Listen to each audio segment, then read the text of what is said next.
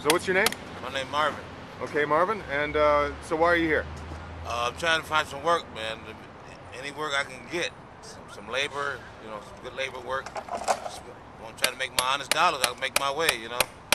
That's all I want to do. I just want to work. I want an opportunity. They say it's the land of the free. Show me. How free is it? You know? Basically, that's all I want to do is work. There's folks that say we're out here because we don't want to find work. We just want someone to give us something. I beg to differ with that. Yeah.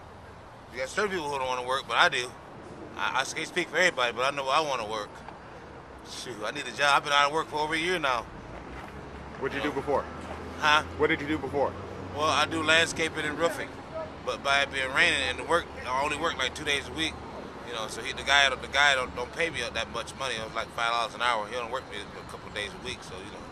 $5 an hour? That's what he paid. $5 an hour. That doesn't even sound legal. And it's slave labor is what he's doing. You know, he works you hard. But if I could just find some good, honest employment, I could get a paycheck. That's what I need. All right, so if anyone needs a good, strong, hard worker, come on down to Grand Circus Park. Talk to Marvin.